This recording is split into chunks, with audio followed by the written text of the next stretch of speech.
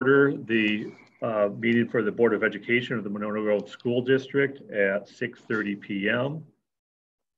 At this point, entertain a motion to recess until we can have all board members present.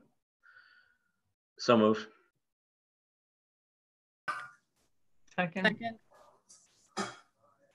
Lorraine, second. Motion and a second. All those in favor signify by saying aye. Aye. Aye. Any opposed? Motion carried.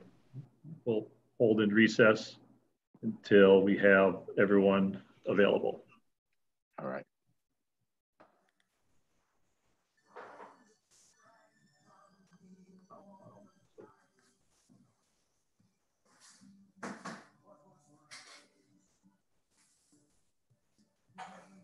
Hi, Bob. We have a little bit of a delay here because Susan Fox's electronics isn't working. So we're going to sit around until she makes it to the district office.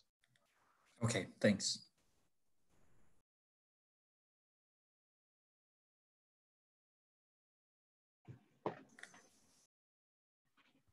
Yeah, you're probably checking in to sort of be on time, but we haven't even started yet. Did you have your first meeting yet? No, we haven't done anything because we haven't. Oh. We just called it to order and then recessed until. Do you want me to check back in like 30 minutes? Well, it's up to you. You can watch the mess, but yeah, if you want, you can. You could spend this time with your family. I'll check back in at 7. Okay, thanks.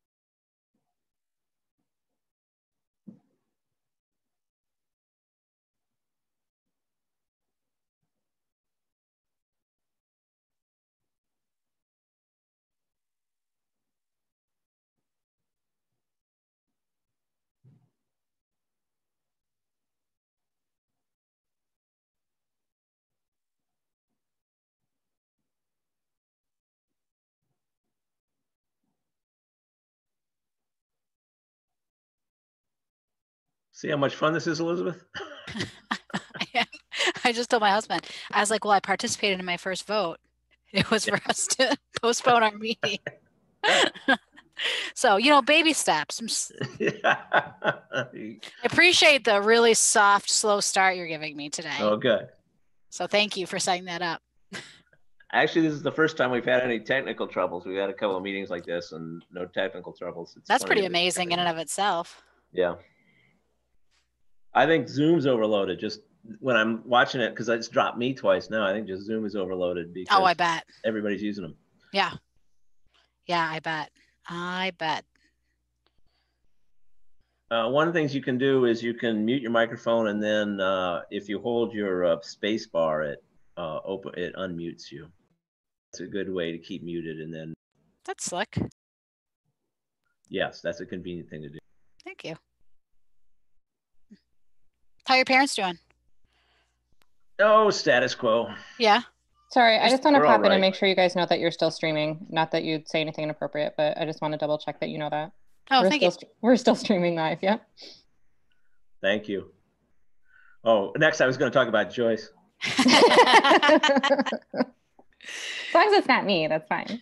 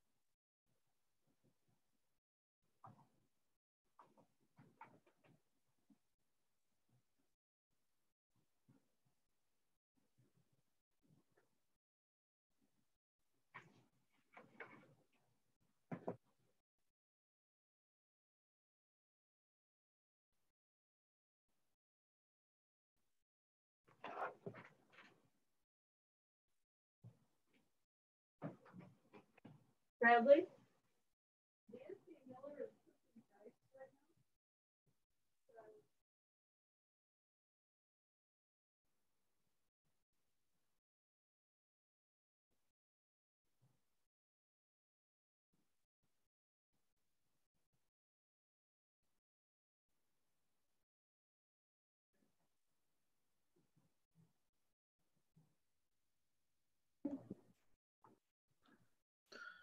Now we've lost the other Susan. All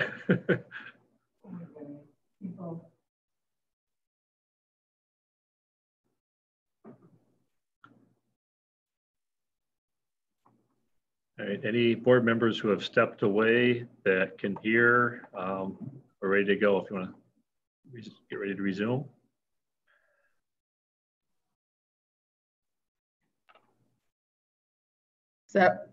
Is that working? Yep. Okay, good. Wow, sorry. I hope everybody drinks at some point when we can do that again. I thought it'd be donuts, but drink is fine too. Okay, donuts are okay too. You're still streaming, Whatever. people. Yeah. All right, we got everybody. All right. Okay, we will reconvene the meeting now at 6:43. Wow. And first item on the agenda has been declaration of public notice. Yes. All right, so item 1 will be the election of the president. Per board policy, you have the option to request written ballots. Do I have any requests? I request written ballots. Okay, so we have a request from Susan Fox for written ballots. Okay, so at this point, we'll be ready to take nominations for the position of president, and we will do that through our electronic poll. All right.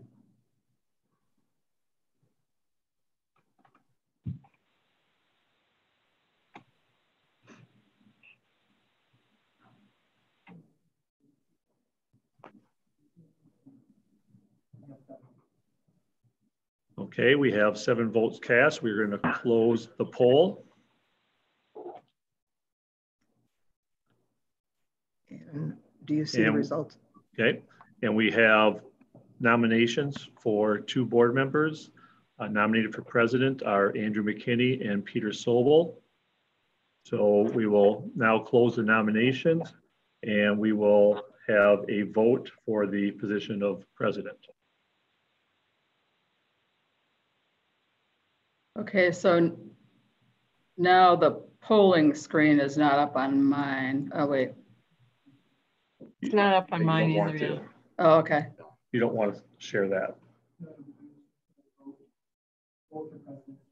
Correct. I haven't seen it yet either. Yeah, it was up there earlier, but it. Yeah, so we had 2 board members receive nominations. And so now we're preparing to prepare a ballot for the position of president with the 2 board members nominated. Okay. Oh, I see how it works. Got it. All righty.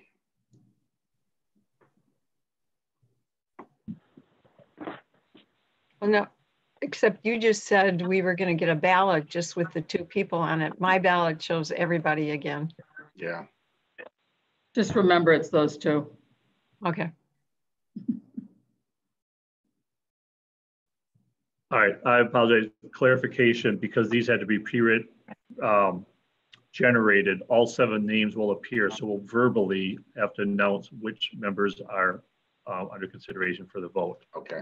Okay, so even though you see all 7, the 2 board members nominated again are Andrew McKinney or Peter Sobel. So please cast your vote for one or the other. Okay, we have 7 votes cast. We will end the polling. Okay. Do we want to share that? Okay, we can share the results. The elected officer for president is Andrew McKinney with 5 votes. Okay, so at this point, I will turn the chair over to President McKinney. All right. Thank you, everyone, for having the confidence in me to be president again. So I'll go ahead and move on. I'd like to ask for nominations for vice president at this time.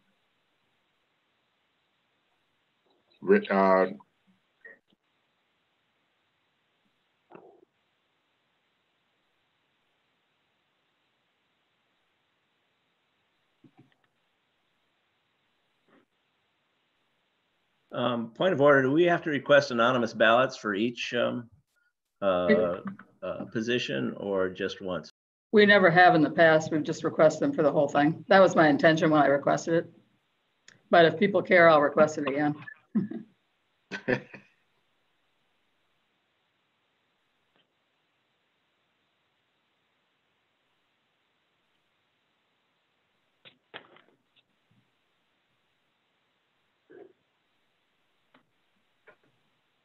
Okay, at this point, we have 7 ballot or nominations cast. And we have 2 board members nominated for vice president, Susan Fox and Laureen Gage.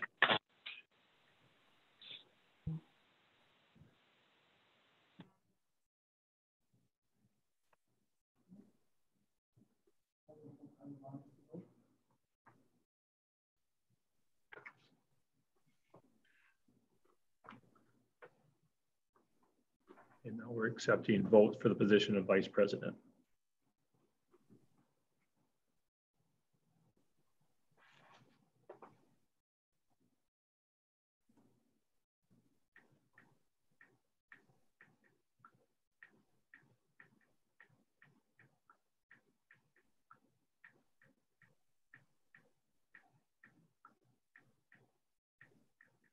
Okay, at this point, we have 6 votes cast.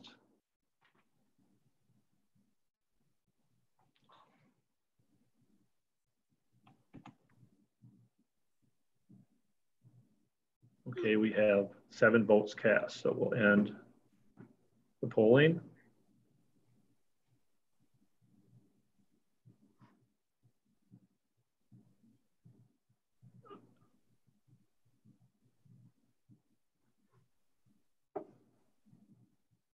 Okay, so Susan Fox is the vice president. Thank you. All right, we're moving on to the election of the treasurer. Where we'd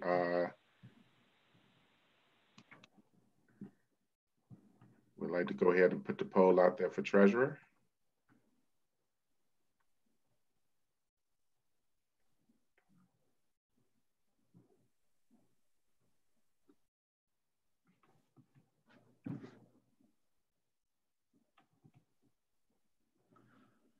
okay, we have 7 votes or nomination or votes cast for not the nominations. All right, we have 4 board members nominated for the position of treasurer: Elizabeth Cook, Laureen Gage, Susan Manning, and Peter Sobel. So if anyone would like me to repeat that before you vote, we have 4 board members nominated for treasurer.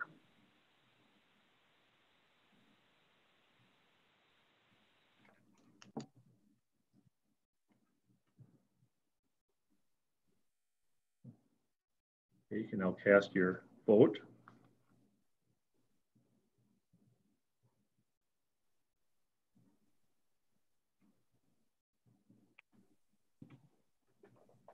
Okay, we have 7 votes cast. And I think we can share the results. We do have a majority vote.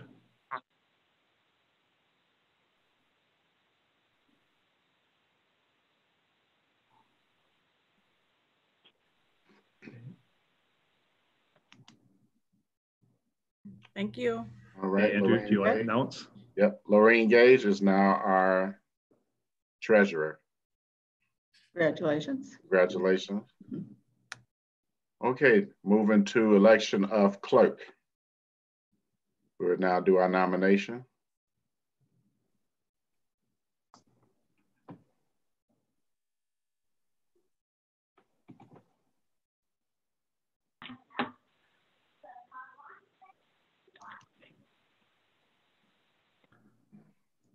Okay, we have all 7 board members have cast their ballots. We have 3 board members nominated for the position of clerk. Susan Fox, Eric Hartz, and Susan Manning. Since Susan's already been elected. I'm going to withdraw. Yeah. Into 2 offices. Okay. I'll withdraw. Okay. So President McKinney, then we have 1 remaining nominee. So based upon that, there's no need for, please go ahead. Do we have to move acclamation vote or no? We can. I can go ahead and just make that announcement, I guess. No, we have to vote one way or another. We have to vote. So we could say move. I move by acclamation that we elect Susan Manning as treasurer. That's what we've done before. But it requires a second. Clerk. I'm sorry, clerk. Lorraine has to be the treasurer. The treasurer. Sorry, clerk. It does mean I had to go in the building and canvas during the virus. There needs to be a second to that, and then we have to vote. So I move that we approve Susan Manning as clerk by acclamation. I'll second. Okay. I guess we have to do roll call vote out here. All right. Starting with myself, Andrew McKinney, aye. Susan Manning. Aye. Elizabeth Cook. Aye. Susan Fox. Aye. Lorraine Gage. Aye. Eric Hartz. Aye. Peter Sobel. Aye. Motion carries. Okay, I'll just, if you don't mind, thank you for your understanding that a little bit of clunkiness, through that process. But actually, it worked pretty well. It went pretty well. Yeah. Okay. Okay. Designation of depositories for school funds. I'd make a motion for approval of the resolution naming the following institution as depositories for school funds from Monroe Grove School District, Monroe State Bank, Summit Credit Union, PMA Financial Network, and the statutorily authorized investment options to which they recommend U.S. Bank and Wisconsin Investment Series Cooperative. Second. All right. We have first and second. Any discussion? No discussion. All in favor, roll call vote. Susan Manning. Aye. Andrew McKinney. Aye. Elizabeth Cook. Aye. Susan Fox. Aye. Lorraine Gage. Aye. Eric Hartz. Aye. Peter Sobel. Aye. And just for the record, we can have discussion on any of these items. So, it's perfectly appropriate to call for discussion. Yeah. Okay. So if it's okay, won't comment unless there's a request for clarification from board members. Sounds good. Okay. All right. Moving on to scheduling of regular board meetings and dates and locations. I'd move approval of the 2021 board meeting schedule as presented.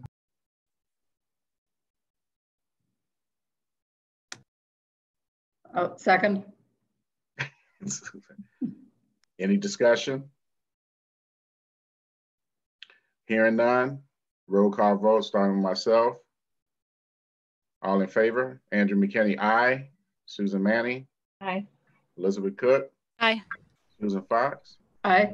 Lorraine Gage. Aye. Eric Hartz. Aye. Peter Sobel. Aye. Motion carries. Next is designation of legal counsel.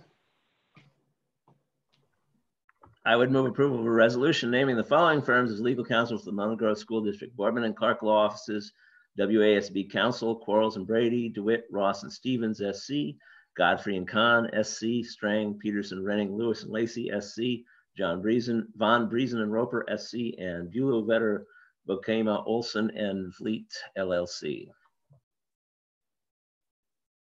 Second. Right. Any discussion? Does this include Chad's firm? I just want to make sure. I'm not sure which one he's with. Yeah, that's Strang, Patterson, Reading, Lewis. Okay, thanks. Okay. All right. All in favor, roll call vote. Start myself, Andrew McKinney. Aye. Susan Manning. Aye.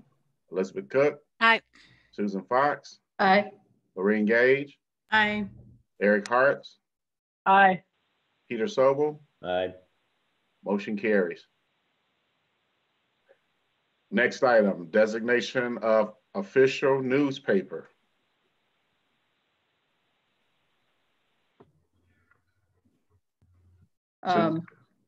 I move approval of a resolution naming the Herald Independent McFarland Thistle as the official newspaper of the school district. Second. Any discussion? Hearing none, all in favor, roll call vote, starting with me. Andrew McKinney, aye. Susan Manning. Aye. Elizabeth Cook. Aye. Susan Fox. Aye. Lorraine Gage. Aye. Eric Hartz. Nay. Peter Sobel. Aye. The ayes have it. Motion carries. Next up, designation for CISA 2 representative. Actually, we skipped professional members and membership in professional Oh, organizations. did I? Oh, I'm sorry. Yes, I did. I am sorry. I apologize. Okay. I move approval of resolution naming the following organizations, professional organizations, which the Monona Grove School Districts are members: Wisconsin Associated School Boards and CISA 2. Second. Any discussion?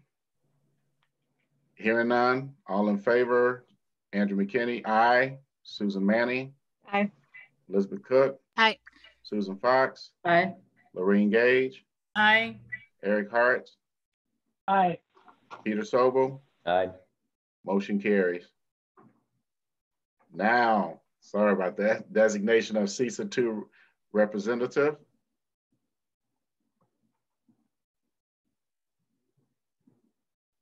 Who wants to do that? Dean did it before. And I've done it a few times too. I assume this year it'll be a Zoom meeting. It is, for those of you who, Elizabeth and Lorraine, it's a one-time meeting. You just go to, they have a board meeting, the board like we do, and they have to have an annual meeting every year, and this is their annual meeting. I'll do that. It'll be by Zoom this year. And it's usually have to drive to Whitewater for it, but this year I assume it'll be online. Zoom. And yeah, it's basically just, I don't know this year if there's a representative from our region up, but you can potentially vote on who the representative, it's been the guy, board member from Deerfield for a while. And if he's still on the board, I assume he'll want to do it again. So it's a pretty perfunctory, but they, they talk a little about CISA 2. It's a good way to learn a little bit what CISA 2 does. Either or. Yeah, I'm happy to do that. Or Florine, if you want it. I don't mind. One of you nominate yourselves. I'll nominate myself. There you go. There you go, Lorraine. Okay. So I need a motion to approve Lorraine Gage. I move to approve Lorraine Gage to serve as the CISA 2 representative for 2020-2021. Second. All right. Susan Mann is second. Any discussion?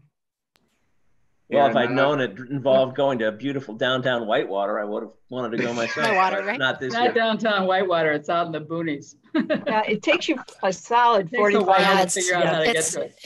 So it'll be nice if it's right. It's a beautiful building, though. It is. No, it's a beautiful building, though. Yeah, it's very nice. It is nice. Okay. I love CISA 2. All right. Roll call vote, starting with myself. Andrew McKinney, aye. Susan Manning. Aye. Elizabeth Cook. Aye. Susan Fox. Aye. Lorraine Gage. Aye. Eric Hart. Aye. Peter Sobel. Aye. Motion carries. Designation of Monona Grove Education Representative, MGEF. I'd like to see if anyone likes to be a representative. And just to be clear, this entails meetings on the second Tuesday of every month from 4 to 5:30. And actually, I've done that before and I'd be willing to do it again. And basically the other thing that Dean and I did was I did it for like 6 months and then he did it for 6 months.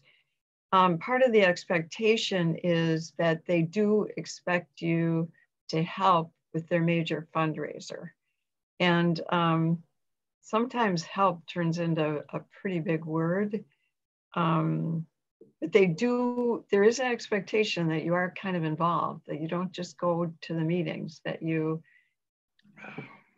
kind of be a partner in their fundraising efforts and their teacher grants.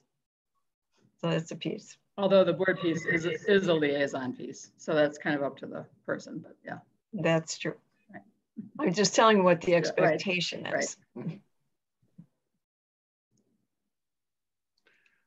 It is fun. Anybody else interested? All right. Then I would move approval of Susan Manning to serve as the Monona Grove Education Foundation representative for 2020, 2021. Second. Okay, Elizabeth Cook seconds. I just have one question. One of the things that we did before, when it works well, is that there's a backup person that would also kind of be interested in learning what it's like. So if I couldn't go, I would call that person and see if they could go. And maybe they couldn't go either, but it does help get somebody else involved. If you guys have any interest in doing that, that's up to you. And in addition, I would point out that Dan and or Katie usually attend this too. So we do have some backup, but yeah, if somebody wants to be backup. But they don't report out. Right, yeah, that's up to the board to decide with, I guess, if we want to report out every time, but right. Yeah, okay. Okay. So we had a first and second for Susan Manning. Roll call vote, all in favor. Andrew McKinney, aye. Susan Manning. Aye. Elizabeth Cook. Aye. Susan Fox. Aye. Lorraine Gage. Aye. Eric Hart. Aye. Peter Sobel. Peter's on mute. You're on mute, Peter. Aye. All right, motion carries. Designation for Wisconsin Association of School Board Delegate, WASPE. I've done it the past couple of years and I would like to do it again. Andrew McKinney. Susan? I would move approval of Andrew McKinney to serving as the Wisconsin Association of School Board Delegate for 2020, 2021. Second. All right, here first and second, any discussion? All right, hearing none. Roll call vote, all in favor. Andrew McKinney, aye. Susan Manning. Aye. Elizabeth Cook. Aye. Susan Fox. Aye. Lorraine Gage. Aye. Eric Hart. Aye. Peter Sobel.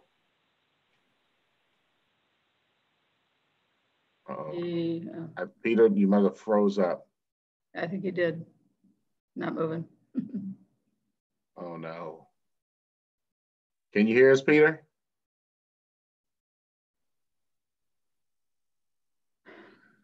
Oh. Well, maybe.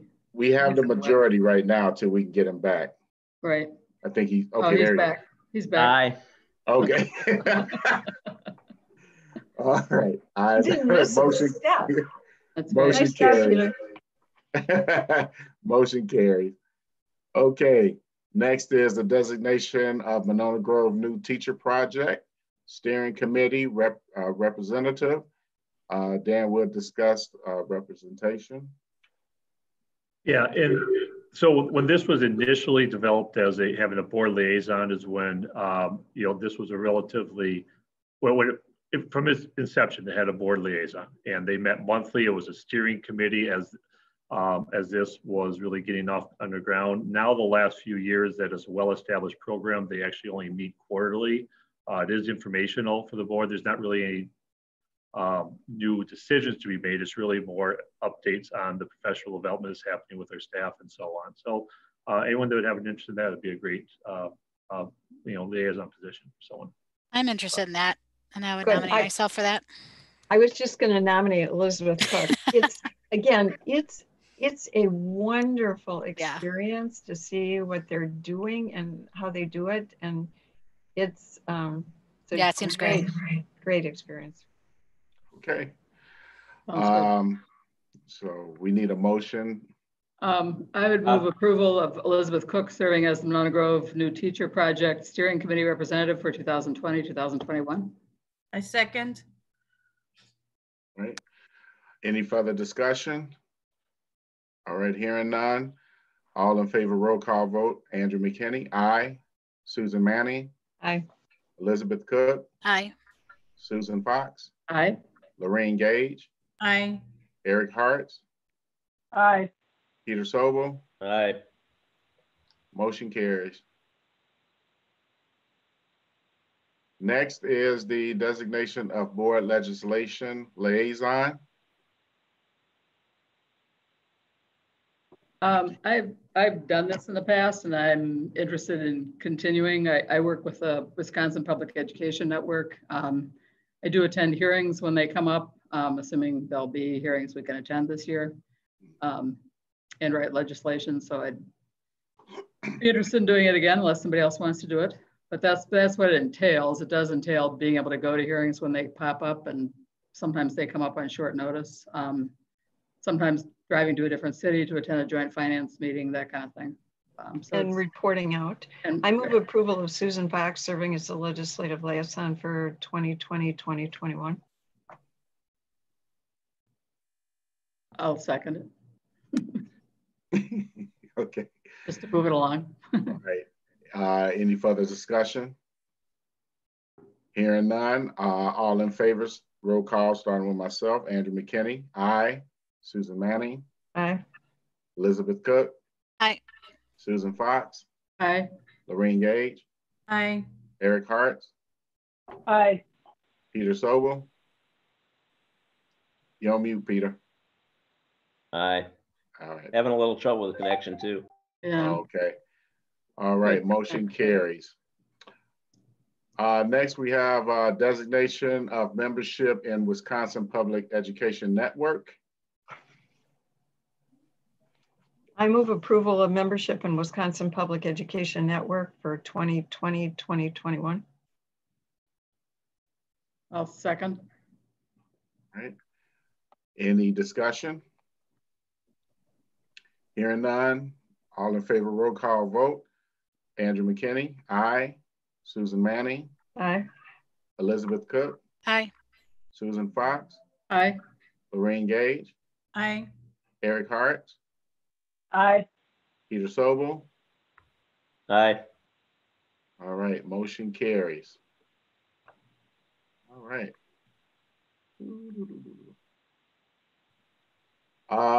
Now we're moving on to a special report. Transitioning to construction. We'll talk with Peter Sandon and Christine Misna.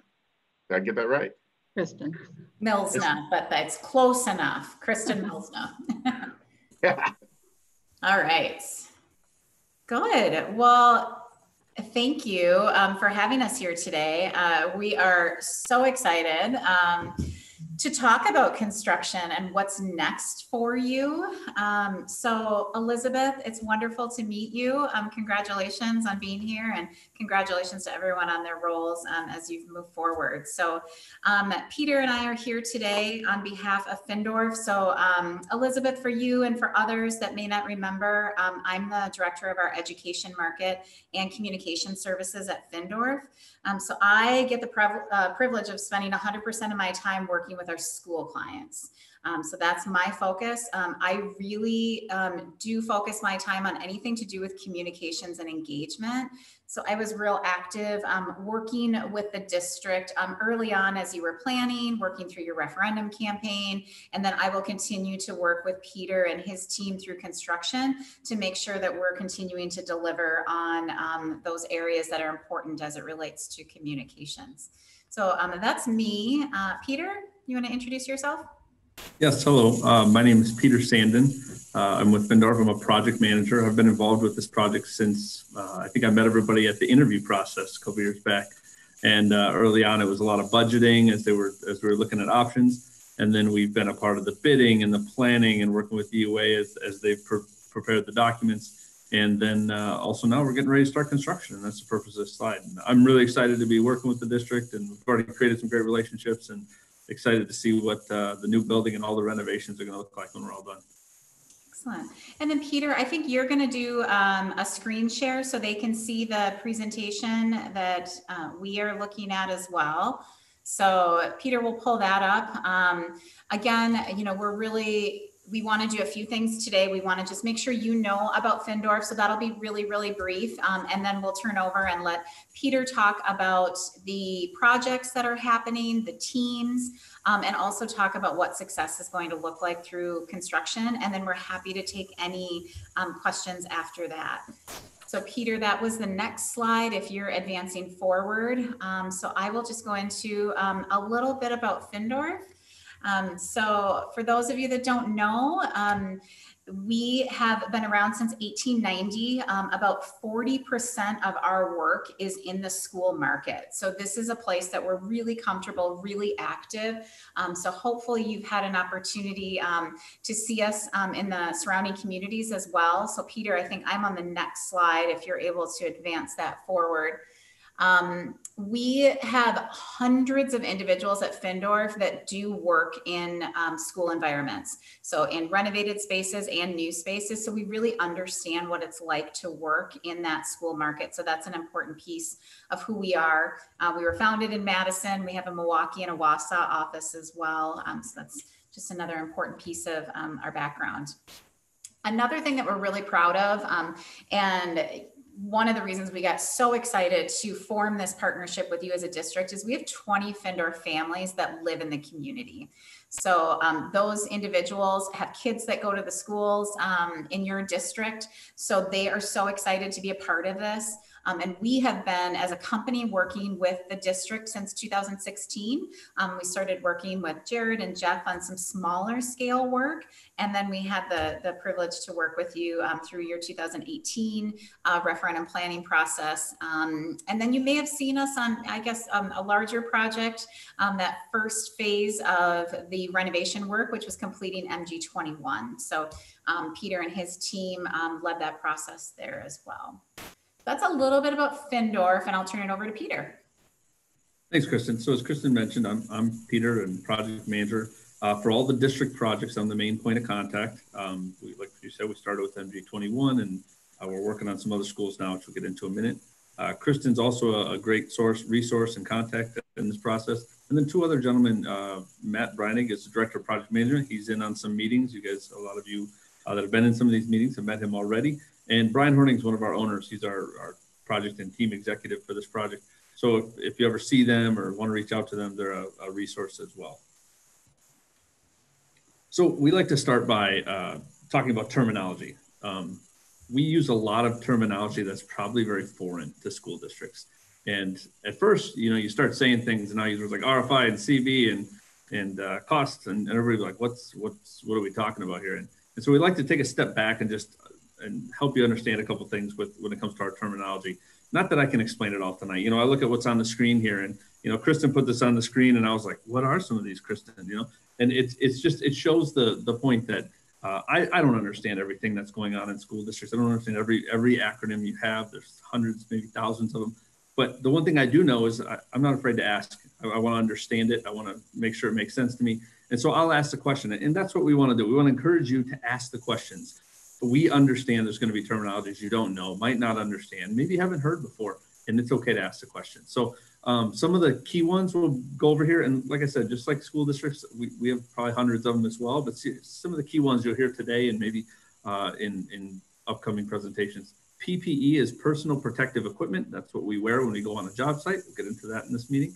HVAC is heating, ventilation, and air conditioning. That's the ductwork and the air handling units that push the air around and condition your spaces. MEP is mechanical, electrical, and plumbing, and those are the more mechanical is like the HVAC. Electrical brings your power and lighting into the building, and plumbing is supplies water and gets rid of waste. FF&E is the furniture, fixtures, and equipment. BIM is building information modeling. That's where we model the building with the assistance and model from EUA. RFI is request for information, where the contractor would ask, the architect at UA for a question. And so we just call it an RFI, request for information, and then we document that. RFP is a request for proposal. That's one you might have heard before. And CB is a construction bulletin. So once again, just a couple simple terminologies, some acronyms we use, and then some words or quick phrases we use. Contingency are dollars that are held for unpredictable circumstances. So when we put together a budget early on, we're always holding some contingency dollars because we don't know of every situation that might occur. And so we recommend certain contingency dollars based on what we know of the project. So that's what contingency is. Soft costs are non-construction costs, such as design fees or furniture or IT, pieces of equipment, etc. Grade, this is not the grade that you might understand from being a school district, but grade is the bottom of a structure, which is normally where the earth happens. And then when we refer to slab on grade, that's where the concrete that we pour that sits exactly on the earth, as it would be, or the stone or sand that it has to sit on right below it. But it's the one that sits on the ground. So if you'd walk in from ground level, you'd be on the slab on grade. If you walked upstairs, you'd be on an elevated slab. It would not be on grade anymore. Joist is a piece of steel, a long piece of steel that's put together that supports the structure. Columns are solid pieces of steel, like a pillar, can be stone or concrete or steel. Substructure is a building portion below the grade. So if we say, hey, we're working on substructure, it means we're working on the structure portions that are below the grade or the ground level that you walked on. And the superstructure is the building portion above the grade. So once again, these are just, what have I gone through now? 14, 15 terminologies, acronyms for you. But the idea here is to show you that there's a lot of different ones. Don't feel bad to ask questions as we go. I'm going to try throughout my process, and I have to this point, try to use terminology and then explain it. Not because I think anybody is dumb or doesn't know, or it's just, I don't want to assume. And so I'll explain it. And if I forget to, please feel free to ask me. We get a lot of questions and we want to encourage that. And that's the whole point here. So tonight, we're going to break this up into a couple different portions. We're going to talk about a project overview for the new school, and then we're going to talk about a project overview for all the renovations and kind of go through them in that order. And Kristen, I think Kristen mentioned it, but we will, if you have questions, we'll save them for the end. So jot them down and we'll be totally available at the end to ask questions. So for the new school, this is the project team. Myself, will be the project manager and the main point of contact. And Larry Baker is the project superintendent. He'll be the main point of contact on site. So when people come into the site, he's the main superintendent. He's kind of my counterpart, but he leads the field staff. Brian Hebel will also be a project superintendent on the job. Graham Schrader-Gasser is the project engineer working with myself in the office. We do have a trailer on site, which you'll see a picture of in a minute, and him and I will be in that trailer once we get to where we can actually be in an office more regularly. We will be in there practicing safe social distancing. Aaron Strady is the safety supervisor on site. He will be there. He takes a couple times a week. And then we're also working on, we've been working with the school district on hiring a youth apprentice. And we haven't got anybody right just yet. We're still working on that. But we like to do this on school jobs. And it really introduces young people into the construction industry and gives them a chance to look at what we do and how we do it. And we just did this out at Verona High School. And he was actually hired on as an apprentice with Findorf. So it's a great all around. And so the construction team, we manage the construction projects. We work with the local workforce and community engagement, and we manage changes to the schedule, to the costs, to the budget. And then also we have, and not that we want to minimize here, put him on the bottom, Bob's on the call here, Bob Weigert, Senior Project Manager with EUA, and Gary Woodward, who's the Construction Administrator with EUA. We've had a lot of meetings early on where they've kind of been the point person, and that's why this is the transitioning to construction presentation. Bob and Gary are now, the design is complete, but now they're there to verify what you and they have designed and accepted is actually being put in. So they're there to really check up on us and for us to ask questions to and be a really great resource. And so it's a good thing we have a good relationship with them because we're moving right along. They also conduct site reviews as well. So the schedule for the new school, I have a little pointer here. If it gets you kind of sick, just let me know and I'll try not to do it. So this is a graphic that should be familiar to you. You'll see here that the new school, the design happened starting in 08 all the way through 19. We did some bidding and planning over the fall and winter of this past year. And the goal was to start construction in the spring. We actually started right when we hoped to be in April. So far, knock on wood, we haven't had too much rain where it would really affect us, but we've started site work in April. So site work is a term saying we're doing all the kind of moving of earth and grass and putting berms up and digging holes and anything in the site. We actually haven't started like construction materials just yet. The second major milestone is in May of 2020. That's when the construction starts. So that's coming up here on May 4th. They're going to be digging some more holes, and we're going to start putting footings in, which are pieces of concrete that support the building, and those are underground. October 20th is when we have a activation planning meeting that we've tentatively scheduled. Kristen will go into what activation planning is. And the goal is to have the structure, which would be the concrete and the steel and the precast for the gym, all completed by the end of October of this year. So it's an aggressive schedule, but it's one we feel we can meet. March 2021, the goal is to, by the end of March, to have the building fully enclosed. What enclosed means to us is that if it rains or snows, it's not getting into the building. It may not have the final brick on, it may not have the final metal panels or that, but it would have a roof and windows, and it would have a barrier around the building. That's part of the building final product. And then the idea is that we have a construction complete by the end of July of 2021, which gives the district the month of August, maybe a couple extra days in there to move in before September. So a good month there before school opens in September of 2021. Let's see if this works here. Oh, here we go. So a little video, it's a drone shot, which you can see in the background. This is, you can't see my red dot, but this is Glacial Drumlin. You see the barns here and the house that was purchased by the district. Now, it looks very different if you've driven by it recently, but this is just giving you an idea where things go. Along this tree line is where the school is. The school is in the shape of a T. The top part of the T is here, and then it comes down back this way to the south. Cottage Grove Road is over here, and then the gym would sit right here.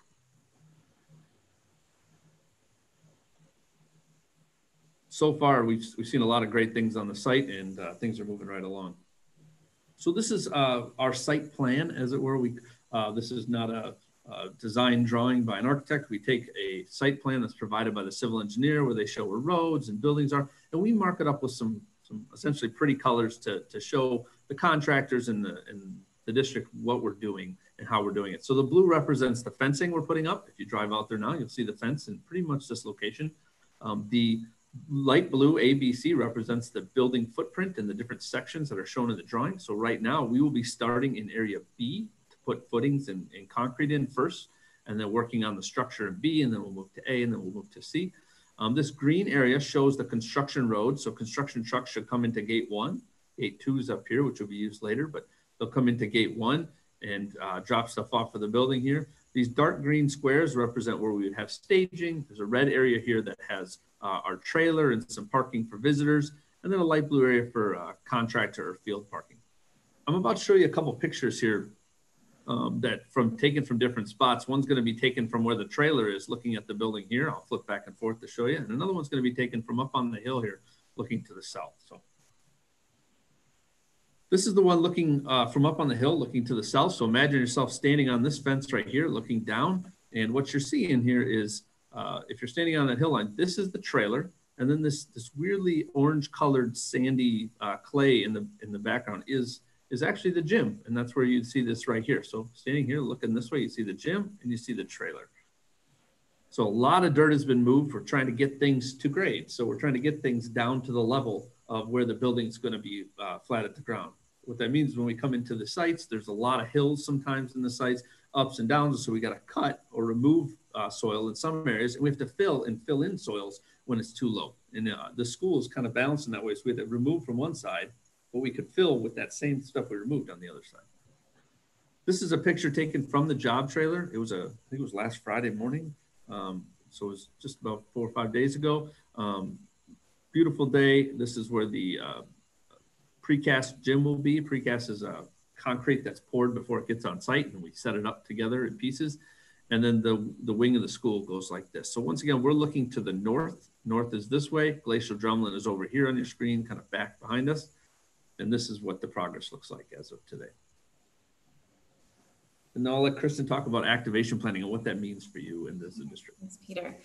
Yeah, activation planning is something that we've been offering to our districts most recently, especially for projects that are going to require a lot of transition. So adding a new building to your district is a really big deal. So we have found that in conversations that we have with districts through a project and also at the end of the project, some of the challenges that districts have expressed were related to things that were in their court, certain responsibilities that they had, and they wished they would have known a little earlier about it so they could have planned differently. So we have a process that we use in a lot of other market sectors. It's done in healthcare a lot. So we've been introducing it into the education world, and it's been getting some really great feedback. So we've created a template of different roles and responsibilities, different items that need to get done through the duration of construction. And then a lot of it is related to things that'll happen towards the end. But we found the earlier that we can talk about that, the earlier that you can be thinking about who's responsible for tasks and when you need to make decisions, it's much more effective. So we are going to be starting this process in the fall. We like to make sure design is completely done. We're into construction, and then there's maybe a little bit more capacity to think about these items. So we take a look at our tool. We'll work with the district representatives and start to look at them line by line and make assignments. And certain things are things that are going to be in Findorf's court. So we just want you to be aware of them, and we'll have dates on there. Certain things might be in EUA's court. Other things might be in yours. So then you can decide, is it a Jared task? Is it a principal task? Is it a Jeff Carr task? And when does that need to be done so that you're proactively planning for all of those things that'll happen really over the next year and a half. So we're excited about that process launching after the summer. Thanks, Kristen. Yeah. So that was the new school, gave you the schedule, kind of site overview, talked about activation planning. Now let's talk about the renovation. So there's some significant renovations happening in this district as well. A lot of you know about them, but maybe this is a refresher for some or new for others. We're working in the Monona area, we're working in MG21, and we're working in Winnequa, and we're working in the high school. Not at this moment just yet. We'll get to that. I'll talk schedule. And then in Cottage Grove, we're working at Glacier Drumlin, Cottage Grove, and Taylor Prairie. And then also part of what we're calling is part of the renovations, although it's somewhat separate, is all the high school athletics that were part of the referendum as well. So for the referendum projects, I once again will be the main point of contact, but it's a different site superintendent. It'll be Brian Hebel is the main site superintendent, and Brad Pastica is the project engineer for that. Bob Biger he's the main contact, much like myself for EUA. And then instead of Gary, it's McLean, who's the construction administrator that's really getting into the details and answering our questions and all that for the renovations, which is a big task. There's a bunch of schools that are being renovated. So a little reminder on the renovation project schedule. This year, what's happening this year is Winnequa and Glacial Drumlin. For a refresher, Winnequa was a two-phase construction. It's happening some this summer of 2020 and some in the summer of 2021. That was because we didn't feel we could get it all done in one summer. I will say it's not showing on here because it's just so fresh that with the canceling of school in the building, we are actually going to be able to get an early start in this building. We're working with Angie and Jared and Jeff and the team to actually get a start in this building on May 4th. For those of you that have driven by, you've probably seen some things happening already. We had already started what we're calling some early work, where we were replacing some ductwork in the classrooms, trying to be as innovative as possible. And so that has grown now that school has been canceled, and we're actually starting the major part of the construction on May 4th. Glacial Drumlin is going to happen this summer. We were always planning to start Glacial Drumlin early May, around the 11th.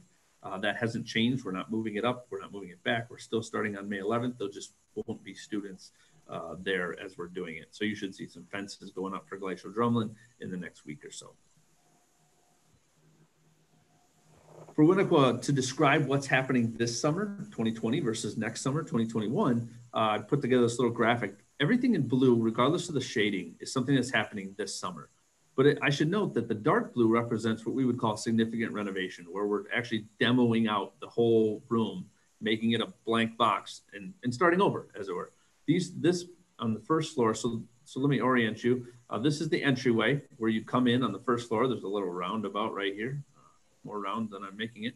And you come in right here, and then the principal's office and the reception would all greet you here. And this is the first floor. So this dark blue area back here, if you come in the front door, take a left and then a right and walk all the way down, this is the IMC. A lot of books are actually moving out right now. This is a pretty heavily renovated area. It will look like a brand new IMC and learning space when we're all done. There's a couple classrooms. If you walk in the front door and head east on that same level, there's a couple classrooms right there that are getting gutted and remodeled, and pass-through door being put in. So it has some flexibility and collaboration.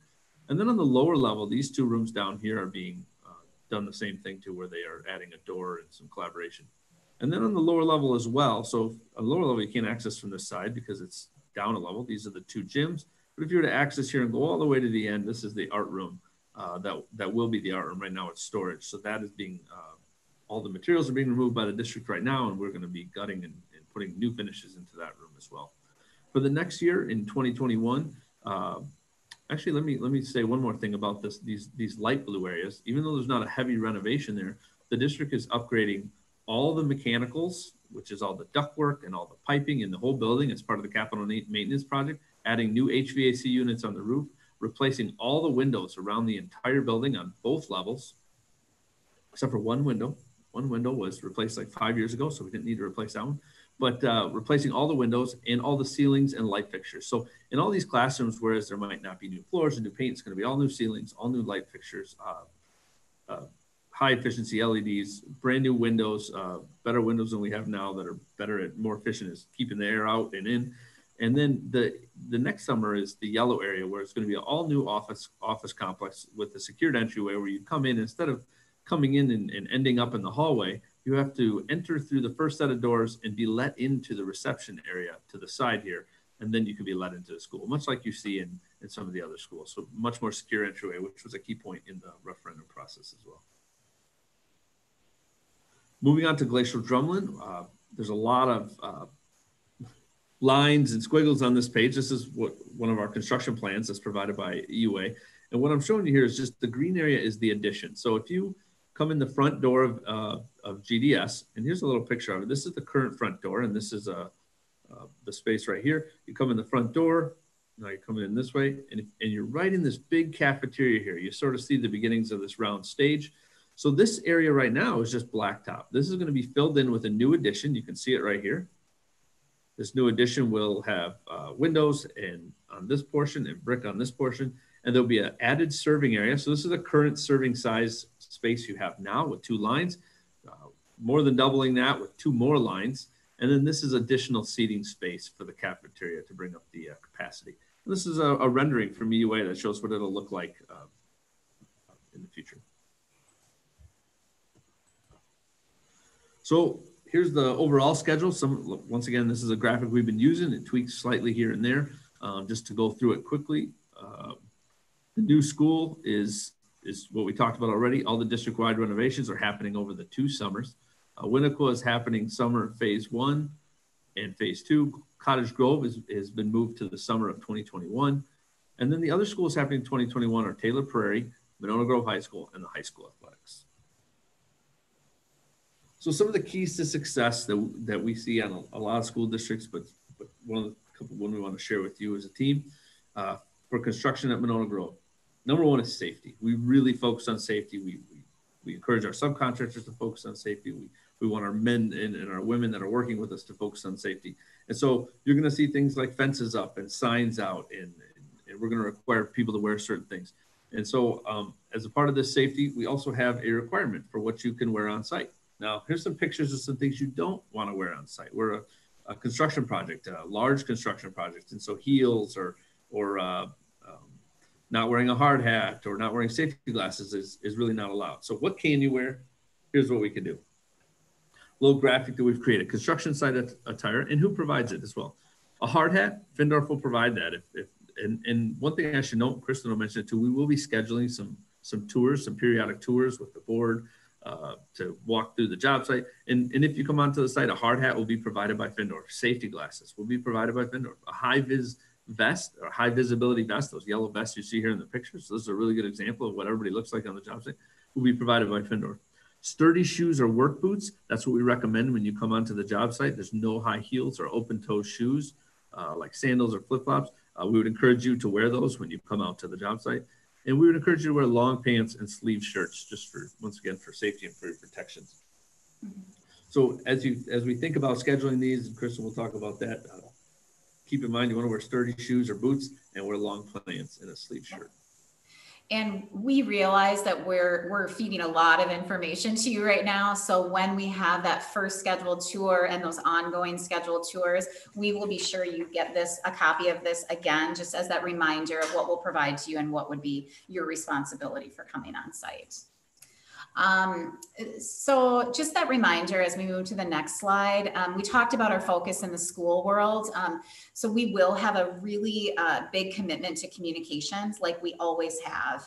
We understand that schools are a bit unique because you have so many different stakeholder groups, and that's what this slide is really intended to show, that every single stakeholder group receives information differently and also needs different information. So we really adapt to make sure that all of your stakeholders are getting the information when they should have it and so that it's appropriate for them. So your facility team, certainly, you know, Dan and Jared, you know, we're providing a lot of information to them real time, lots of details, lots of costs, lots of breakdown as we go.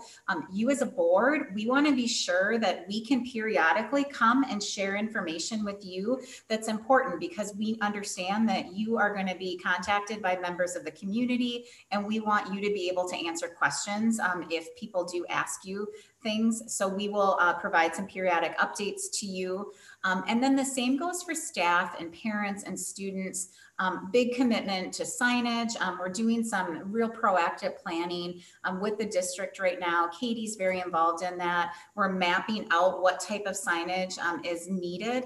Now things have shifted in the last month here. So some signage that we wanted to have at the schools isn't as critical right now. So you'll start to see some of those more visible as we're all able to get on site, but we'll have visuals. We'll be sure that staff has the information that they need. We'll be sure that parents have some visible signage as well, so they know where to go if anything is changing through construction. And then just like we did through that pre-referendum process, we'll also continue to provide graphics and information that Katie and the rest of the team in the district can share to the community. So things like Peter showed the drone video, to us, it's a really great tool that we can use through construction. We're able to see things from a different lens. But oh my gosh, it has served as the best communication tool for school projects, because the community members can really get a sense of what's happening, especially with something like a new school. That's really fun to see. So those are the types of things that we'll be sure that they can be shared on your website so that your community can see them, or you can share them on social media as well. So we talked a little bit about engagement. Peter touched on the Youth Apprentice. That's certainly important to us. If we can bring a student on that's interested in construction and allow them to get credit during their day to work with us right in their district, that's a really big deal. We love those opportunities. And then there's other things that might happen more organically. So if we are doing renovation work when school is occupied and there's times to teach, we'll certainly consider those. We were hoping for a really big, fun groundbreaking, but unfortunately the timing of everything, it just couldn't work. So we're doing that virtually instead. And again, making sure that you have some images, have some videos that you can still help build excitement among your staff, among your parents, among your community. So we're thinking differently about how to keep people engaged right now when a lot of us are in our homes. Peter mentioned tours. Those are being planned. So we do have a whole schedule of now through move-in, and we're thinking strategically about what are those opportunities for you to come on site when there's those key milestones that Peter said. So something really different, or, you know, a different stage of construction. So we'll talk to you about those as we move through construction and get you on site. We're also looking to give you a hands-on opportunity if you're interested. One of the things that you might be seeing on the bottom photo, that's actually a bricklaying event. That one happened to be in Verona, where we made it, you know, it was a fun event for board members and key administrators, and they got to come on site And they got to literally take a brick, sign their name, and work with our mason and lay that brick right on the building. So it was a really fun opportunity to do something hands-on, to have a mark on the school. And then after that event, we took everyone through and toured them. So we're going to try to find a couple things like that that might be fun for you as well. And then we are talking about some other things that might have even more appeal to the community. We're talking about a time capsule. It's a new school, so it's a really great opportunity to potentially introduce a time capsule and a date stone. So we'll be thinking about those opportunities for you as a board, and then also some opportunities for the community to get engaged and really feel a part of the project too. And all of that planning is being done right now with the district and Katie being very involved in that. So Peter, I think that's a wrap. So I think we can transition over and answer any questions that you have about construction or anything that we've talked about today. Let's see, Peter Sobel. I have two questions. First of all, you guys are aware that your site plan is out of date because of the requirements of the village for 180 feet on the northeast corner. The detention pond and the fence has to be moved. And since those will affect grading, I assume, you're aware of that, and have you got a new site plan on the way? We're 100% aware of that. What we showed you as a site plan was just the plan that we use to lay out fencing and parking lots. That won't affect that very much at all. We are awaiting a revised plan from EUA and Point of Beginnings. Second question is, how are we positioned to take advantage of potential drops in commodity prices, particularly concrete? Due to, what are you referring to? Due to oil price, concrete and oil prices are always inevitably linked. Are we locked into current concrete prices, or do we have a way of taking advantage of potential drops? That's a great question. I would say, and I'm going to stop sharing here so we can all look at each other. Sorry about that. Peter, that's a great question. I would say, as of right now, we're locked in at our price, which might sound like a little bit of bad news, but it's also great news because the other materials that are going up right now and are having trouble getting a hold of, we're not having that problem because we bought things out early. What's increasing in price right now? We've just seen things that are harder to get, and we're being told, I don't have specifics right now, but because we already had ours bought, I haven't had to reach out to anybody, but some of the subcontractors said, hey, it's hard to get some of these doors, or maybe some of the specialty equipment. They said you can't get that as quickly or as cheaply. It would be a little bit more expensive because people are adding lead times and durations to things. So we're already contracted out for example, the concrete for the slab and so on. That's correct. We were released back in January, I believe. Okay, and that is sub to Findorf or somebody else? Some of the concrete was sub to Findorf. For those of you that weren't aware, there was a bid process that Findorf, the district managed. We worked with the district on that. There were 34 trade packages, which is where we say, this trade package, say concrete or brick. The brick trade package has to have bricking, CMU, and all the things in it. And we had bidders bid on that. And so all the bids that were sent in to myself and Jared, except for the ones that were any of the bids that Findorf wanted to bid on ourselves. And those were sent directly to the district. We did not have those bids. Those were opened by the district, and then they were all evaluated. So yes, Findorf is doing some of the concrete, the structural concrete, but Hamburg was the Hamburg Construction, which is out of, well, Monona and Cottage Grove, sort of local contractor. They were selected for all the site concrete, which is a lot of the flat work concrete you'd see, curbs and sidewalks and such. As Findorf, are you guys locked into price on concrete for the parts that you bid? As of right now, yes, we are. In a hard bid situation, we provided the bid in good faith, just like the other competitive bidders did, and the number we had was locked in. I'd be willing to look at that with Jared on the back end of things and see if there's any opportunity. But as of right now, no one has volunteered it to us. And I will say, in the bids we've gotten recently, we haven't seen the numbers go down yet. All right. Thank you, Peter. Lorraine? Has the current pandemic affected construction at all? That's a really good question, and we're trying to address that in both our owner, architect, and contractor meetings we have on a weekly basis, and also in our foreman and progress meetings we have with our subcontractors. In short, I would say it is impacting it a little bit.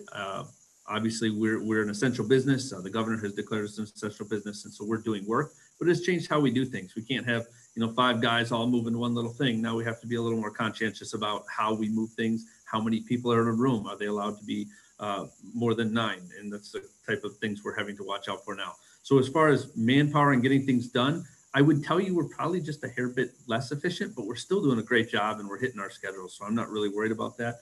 We're also, just like everybody else, if you're on the job site and you're eating lunch, well, sit more than 6 feet from somebody. Or if you're walking through the hallway, let's just not get close. If people are not feeling well or have any sort of symptoms, they're not coming to job sites. As of today, and I have not gotten my update yet today, but our leadership team, and Brian is one of them, has been updating our staff and our subcontractors on almost every other daily basis with what we're seeing. And as of today, I don't believe we've had a case on our job sites.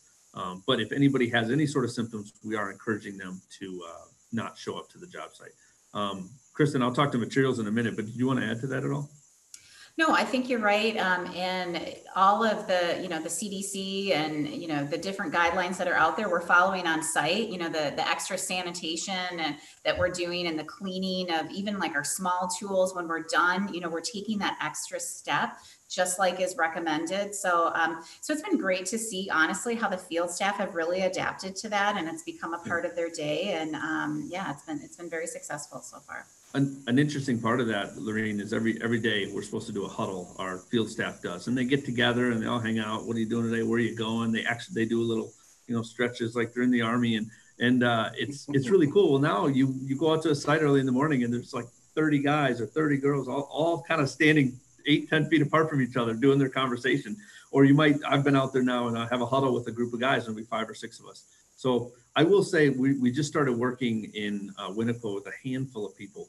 And we're experiencing we're all learning with this, right? It's like my daughter keeps asking me questions about this. I'm like, baby, this changes every day, And so I think the ability to be flexible is what we've really tried to do. And in working with Dan and Jared and their team, Angie out at Winnequa and Kristen at GDS, we're trying to be flexible with them as well. But even at Winnequa, we started working and they had teachers coming in. So we had to kind of, time out. How do we go about this? And it's new territory for us. So as long as we're being flexible and over communicating with each other, I think that's important, and that's how we're going about it. As far as material goes, we did buy a lot of our material, or at least purchased we released it before the virus came about. And so either the material has been released and is on its way, or it will be on its way and we're locked in at the price we're in. But as of right now, we've reached out to every contractor and every vendor and asked them, is there any issues with lead time with hitting schedules? For the new school, I'm not as concerned because it's a longer schedule and we've planned far enough ahead. For the renovations, it was a little bit of we really want to dig into the details, say, okay, is this going to impact door frames or carpeting? And right now we're not hearing anything except for a couple of minor things. The one we found is actually our job trailer, which is now on site. They were telling us that they were way busy providing job trailers for medical staff and police and National Guard for people that needed them. So. Great, thanks. Susan Fox. This is probably more for Dan. I just wondered, since you're starting at Winnequa on May 4th, have teachers been given an opportunity to pack things, get them moved out, and you're doing duct work? I mean, that's a substantial work, amount of work in a lot of classrooms. So just wondering if there's a. Yeah, they've been working on that the last few weeks, schedule, a few at a time. And that's what Peter is alluding to, that as we are having teachers come in to do that work, and we had people working in the building as well to, look at, okay, how many people are in what areas. So they've done a great job of managing that. Great. And then my other question was, if I can just finish answering that too, just to give you a little more. We had a meeting with Angie last Friday. And then we had another meeting with her. We had a phone call with her today. She sent us a list of every room they're going into and what day they're going into it. So we're distributing that to all of our vendors and contractors to say, okay, on this day, these 6 rooms you can't go into. Okay, so just great. And then my other question is, will you put your PowerPoint that you showed tonight on Board Docs so we can go back and reference it? That is really helpful. Thanks. Absolutely. Okay. Okay, any more questions? Any more concerns? Peter Sobel. Pete, you're on mute. There we go. I know I couldn't unmute. Who's the safety supervisor at the new school site? The new school site, his name is Aaron Strady. He's the safety supervisor, and then it'll be a couple different safety supervisors at the renovations. Thank you. Okay. Anyone else? Okay. Bob, you don't got nothing to say? Just here in case if you need me. All right. Well, thank you everybody for giving the updates and everything. I'm looking forward to it. I've been driving by there and looking at some of the progress already, so that's pretty cool. Yeah, thank you. Good presentation. Excellent. Thanks a lot. Have a great rest of your night. Good seeing all of you. Yeah, it was great. Thank you. Yeah. You guys. All right. Good night, guys. Thank you. Bye-bye. Good night.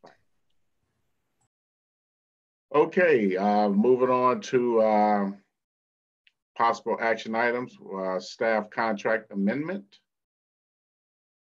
We added this evening. Normally this would be a consent agenda item at our regular meetings, but we did, based upon the staffing plan that was updated at our last meeting, we felt we would get these approved tonight prior to regular contracts going out to all of our full-time staff. And so this is a direct relationship to the revised staffing plan. I will state that each of these individuals have already received these new contract FTEs and have signed to return them. So we're just looking for the board approval. I move approval of the staff contract amendments as presented. A second. Okay. Any discussion? Hearing none, roll call vote, all in favor, starting with myself, Andrew McKinney. Aye. Susan Manning. Aye. Susan Fox. You're on mute, Susan. We could read her lips. Aye. Lorraine Gage. Aye. Peter Sobel. Aye. Elizabeth Cook. Aye. Eric Hart. Aye. All right, motion carries. All right, I'd like to have a motion to convene into closed session pursuant on Wisconsin statutes 19851C for the following: consideration of employment and compensation of Monona Grove High School principal. So moved. Second. All right. Roll call vote, all in favor. Andrew McKinney, aye. Susan Manning. Aye. Susan Fox. Aye. Lorraine Gage. Aye. Peter Sobel. Aye. Elizabeth Cook. Aye. Eric Hart. Aye. Motion carries. We are now into closed session.